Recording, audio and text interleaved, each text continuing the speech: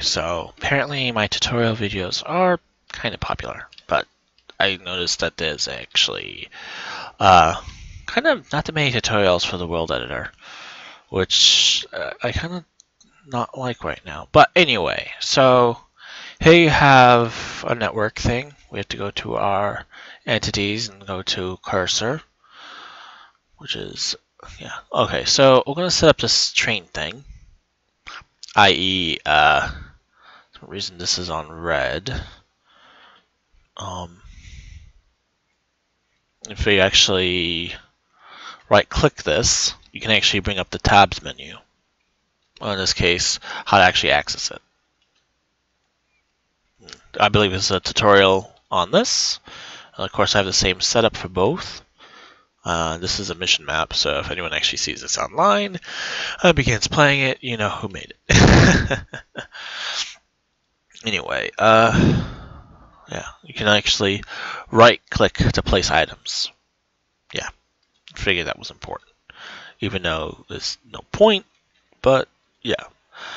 And this is going to be like the only tutorial video on freaking YouTube, but anyway. So, while I'm going to make more terrain, which, as you can tell, I'm going left and right, I can't go through the black part. I know I sound a bit racist, but it's true. You can't go down here, and you left-click to place down terrain on the terrain menu, or in this case, tab. But yeah. As you can tell, once you place down it, you can actually go through. You can actually set the map settings to very small if you'd like. Mind you, you will start in the corner. I kind of forgot where I started, and I decided to do this. You can actually go in and do stuff. So let's say we have some random resources. And you can actually put up the density. You left click to place it. You can actually keep clicking it. You can also select it. You can actually place more resources here. And that's how you can do it. I do have mods, so there is some interesting resources showing up. Besides some sulfur, which is kind of weird. Oh yeah, this is from Bob's. You can also pirate this game, but I recommend buying it so you can actually get the experimental updates, and it supports mods. I also have some gold. I'm just going to spread around there. Isn't that pretty? As you can tell, there's actually environment, which you can place down a variety of trees, destroyed debris. Like, for example, if I want to make a broken train tracks, I can do that and it will replace the current train track. If you put it on something else, it may actually put down because it's environment. You also have the enemies, which has a variety of small, medium, big, and behemoth. It's the spitters, and all the way up to big worm, the biter spawner, and the spitter spawner. It's kind of similar. Logistics, you have like a lot of, but since I have mods, there's like more added to this.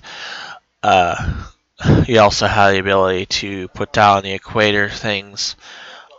So yeah, trying to wrap up now. You can also set up pipes, variety of products. Now, items. This kind of works the same way. Of course, this is the spawner right here, and we'll put down pretty much a time spawn. You right click to put down. Same with these, like the items here that you can actually drop, and players will pick up. Cable's the same method of doing stuff.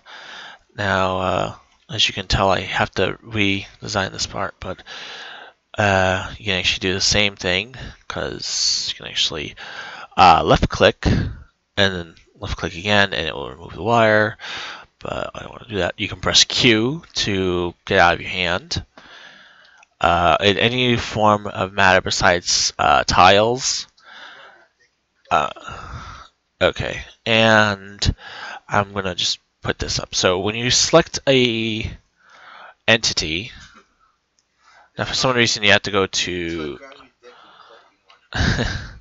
You actually have to go to logistics and then hover over a thing that you want to delete and press the X button to delete it. Some reason it only works with this. I have no idea why.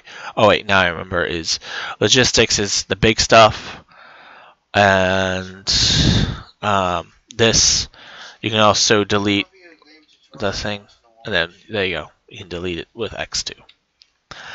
That's pretty much it. How to actually run it, how to actually play. Well, in this case, map edit on various of things. So, if there's no professional ones out there, mind you, I tried. So, if you don't like this tutorial, you know what that dislike button is. And of course, hopefully this tutorial was helpful to you, even though I have a paint gallery person in the background saying that this tutorial sucks.